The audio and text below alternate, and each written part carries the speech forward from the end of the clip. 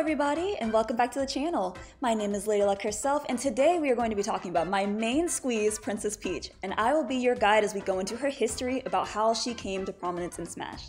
Let's get started. You might not expect it, but Princess Peach is one of the most unique, exceptional, and interesting characters in Smash history. Her float mechanic, her RNG-flavored turnips, her heavy hits, hard combos, and her floatiness make her unlike most archetypes and fighters in the game. Peach's first appearance was in Super Smash Bros. Melee, where she was a natural addition. Not only was she an iconic character, but she was one of the very few women in a Nintendo franchise, and the only one that was a full-on pink princess. So, she fit Nintendo's goal to appeal to a wider player base pretty well. And she gave the design team a lot of room to work their magic. She hadn't been playable in a ton of games, so there was a lot of room for creative interpretation. The creativity really shines through in Melee. For starters, there's Float. Peach's option to stay in the air opens up entirely new combo trees. It also opens up edge guards and recoveries as well. Then there are turnips. These vegetables define Peach's advantage state in neutral. The turnips allow her to zone, wall off parts of the stage, edgeguard opponents, and even stall. Pressuring her opponents to approach, less the random number generator gives her a lightsaber. The float and turnip alone gave Melee Peach tremendous depth. Because of that depth, Peach has long attracted some of Melee's most intelligent and skilled competitors, and Melee's greatest of all time, but we'll get to that. First, let's get to ProGuides.com. That's right, it's time to pop open a new tab and float on over to one of the best places for online Smash learning. ProGuides.com has got courses with pros, live coaching sessions, and even a Discord to help find friendlies. Okay, now let's get back to Smash's earliest days, where Peach was a force. By the time Melee's competitive scene had fully formed in 2005, Melee had 4 very successful Peach mains. There was Wife from the East Coast. He was one half of the best doubles teams, the Newlyweds, and he was the best Peach when it came to the Marth matchup, coming inches away from upsetting Ken at MLG Atlanta in 2005. Then there was Mikhail and Kai from Japan. Mikhail only played briefly, but got 5th at Jack Garden Tournament, Japan's earliest major. He beat top players like Izai and Rain along the way by optimizing Peach's advantage state, chain grabbing and trapping opponents in the corner. Kai would travel more and get 3rd at MLG San Francisco in 2005, though he'd also use Fox. However, the best early Peach player was Sastrifer. Most impressively, he got 2nd at Melee FC Diamond 3, arguably Melee's first ever super major. At that tournament, he beat Chudat's Ice Climbers so thoroughly that he helped establish Peach as one of the character's worst matchups. Chudat switched to Young Link whenever they played after that. Sastrifer wasn't as flashy as he was smart. He used Peach's elusive float movement and fast moves to bait opponents in, where he'd land a solid aerial or a down smash. Down smash was especially devastating in the early meta when players didn't know how to avoid taking full damage. Around 2007, a lot of the old guards started retiring. However, their legacy was clear on the tier list, where Peach landed somewhere in the top 5 for the first 9 months of the Smash Backrooms tier list. It didn't take long for Peach's player base to rebuild either. All it would take was a tournament called Genesis. At Genesis, a rising European talent named Armada would make his international debut. And what a debut it was! Armada was simultaneously incredibly smart and technically proficient. His turnip usage was particularly nuts, making his advantage state very unpredictable. And even then, in the earliest stages of his career, he had that touch of RNG magic. Armada was incredibly slippery and disadvantaged as well, utilizing Peach's parasol, float, and air mobility better than anyone had. It all came together for a brilliant performance where he beat Mewtwo King and Mango on winner's side and set up for a showdown in grand finals against Mango. In game 1, he put on a show. He's like, "Hey Mango, welcome to physics, where you at?" Beating the bird so badly that he forced Mango onto Puff, where Mango took the tournament and showed Melee Peach's biggest weakness. While many top and high tiers have losing matchups, few have one as unfavorable as Peach Puff. Puff shuts down a lot of Peach's preferred options. The melodic pink death orb can easily dodge Peach's turnips, outmaneuver floats, and even edge guards. It was so rough that, like Chudat, Armada learned Young Link to deal with Puff. And later, he'd have to pick up Fox. But at his peak, Armada was primarily a Peach player. That peak didn't begin immediately after Genesis though. Armada had tough competition from the other 5 gods, Mango in particular. It wasn't until Genesis 2 that Armada's era would begin. After that, From April 2011 all the way to January 2013, Armada would get the gold at every major tournament he entered. He was so dominant that the only player who could defeat him was himself.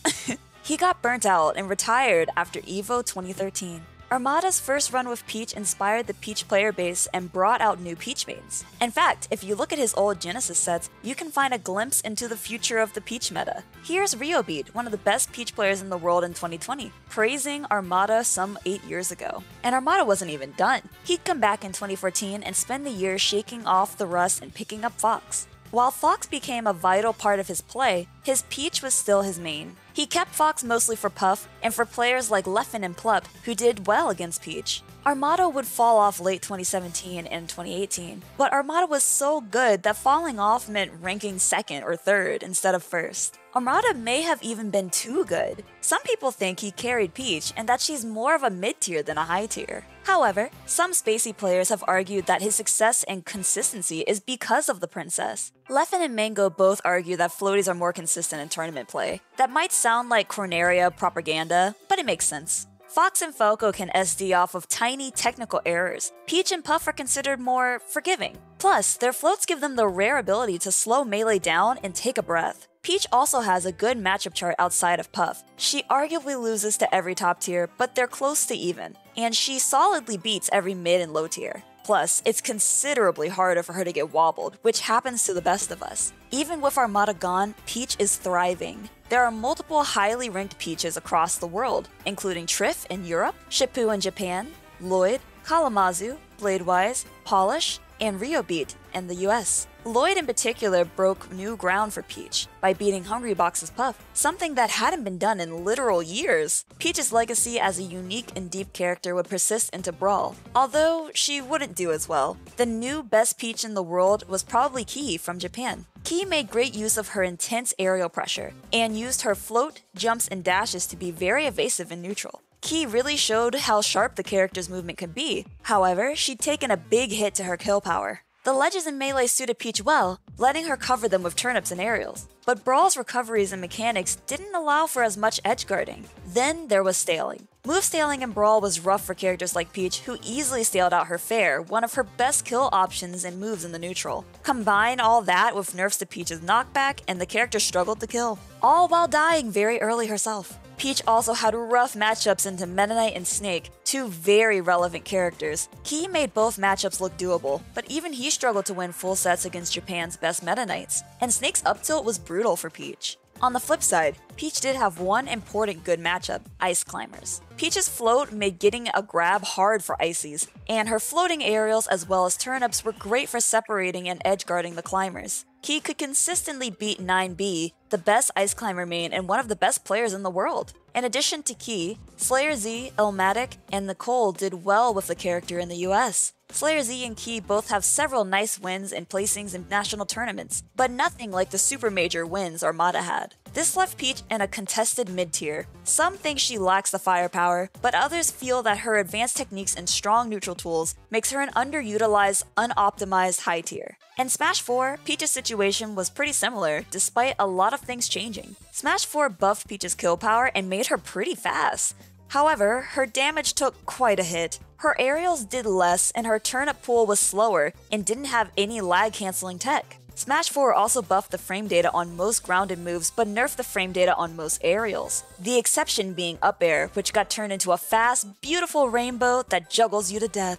Japanese Peach main Yumeki developed this into the Yumeki Rainbow, which, if you ask our scriptwriter, should have been called the Death by 1,000 Rainbows. Despite the changes, Peach held the same position in the meta. Just like Brawl, she was an underutilized mid to high tier with some very good and very bad matchups. Peach went even with Bayonetta, a big feat in Smash 4. But she got pretty solidly beat by Cloud and Diddy Kong, if not a few other top tiers with great advantage states. Peach was also as technically demanding and rewarding as ever. Her movement required a lot of precision, but was incredibly ambiguous and flexible if done right. In the early days, her Brawl mains carried forward into Smash 4 and her player base began to expand to new notables and rising talents from the late Brawl era, like Ling Ling, Razo, Maru, Mute Ace, Yumeki, and Samsora. Smash 4's best Peach would initially be Slayer Z, who would then hand the crown over to Samsora. Samsora would optimize Peach to new levels and wow audience at the end of Smash 4's lifespan, getting second at Super Smash Con.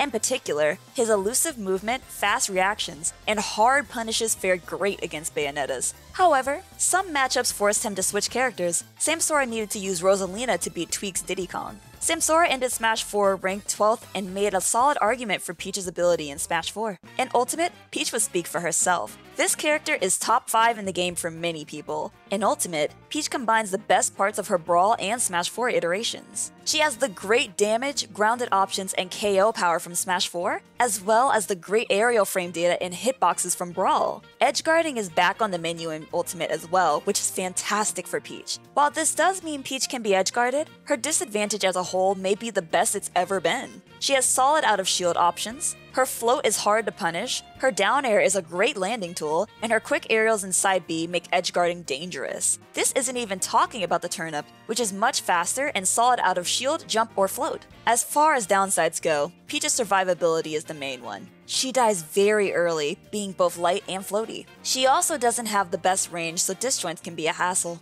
Her turnips help a bit, but not massively. This means Peach can suffer from some weirdly bad matchups for being such a good character. Mr. Game & Watch is maybe the best example. Gaming's foxiest grandpa can easily anti-air and juggle Peach, as well as escape her shield pressure. Peach does well against great characters, but she has to work weirdly hard to beat a handful of characters lower on the tier list, which is maybe why Peach mains like Samsora and Mute Ace underrate the character. However they underrate the princess, she's always had the results to prove her tier list hegemony. Samsora and Mute Ace got 2nd and 5th at Smash Conference United, one of Ultimate's early big tournaments. At SC United, Samsora extended his Smash 4 Peach fundamentals into Ultimate, pretty quickly showcasing the character's insane damage and kill potential. Samsora didn't stop there, consistently getting great results and often only losing to MKLeo or another member of the top 10. Samsora, Mute Ace, and Yumeki all made the global rankings, and in turn, Nintendo gave Peach slight nerfs. Mostly reducing her kill power via fair and back throw. They also made her side B more vulnerable on impact. However, the nerfs didn't do too much. In fact, just a few months later, Peach would get her biggest win since Armada. At Shine 2019, Samsora would defeat MKLeo's Joker in winners and grand finals. Samsora outplaced MKLeo's Joker in his prime, a feat very few players can match. Samsora managed it by optimizing Peach's movement, using float and jumps to dodge and counter-hit Arsene, and by channeling his inner Armada and edgeguarding masterfully with turnips and float aerials. It hasn't taken long for Peach to gain a whole court's worth of followers. There are now notable Peaches in every major region: Yumeki, Ki, and TKM in Japan, Maru and Dia in Europe, Leaf in Mexico, and Ling Ling, Razzo, and Blazing Pasta in the US. And funnily enough, many of the players who switched from Peach to Bayonetta in Smash 4 would go from Bayo to Peach in Ultimate. This toadstool totalitarian has one of the highest presences on the regional power rankings. That's pretty surprising, given she's very hard to play.